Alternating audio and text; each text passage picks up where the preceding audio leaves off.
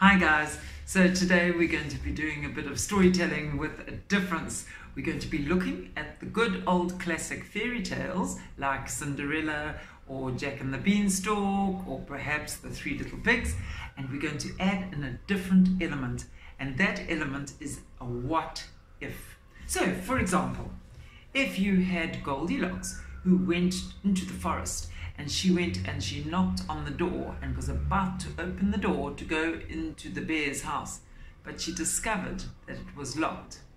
What would happen then? What if, when Cinderella was walking down the stairs from the ball, she dropped her glass slipper? It cracks, breaks, and she cuts her foot.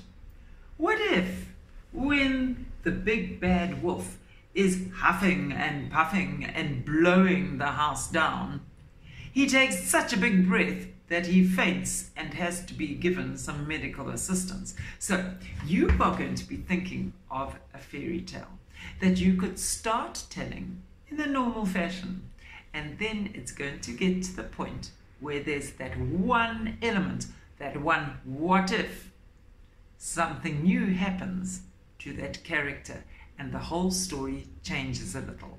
So think about how you're going to begin your story, which would probably be once upon a time, and then you're going to continue your story until you reach that little what if point, and then your story is going to take a turn and change. Right? Enjoy the challenge. Bye. If you would like to be a little bit more inspired for your what if stories, I would strongly recommend that you go onto YouTube and look for the Fixed Fairy Tale series. They are absolutely wacky and wonderful. And here is a link to one of their stories. So look them up, Fixed Fairy Tales. I know you'll thoroughly enjoy them. Bye.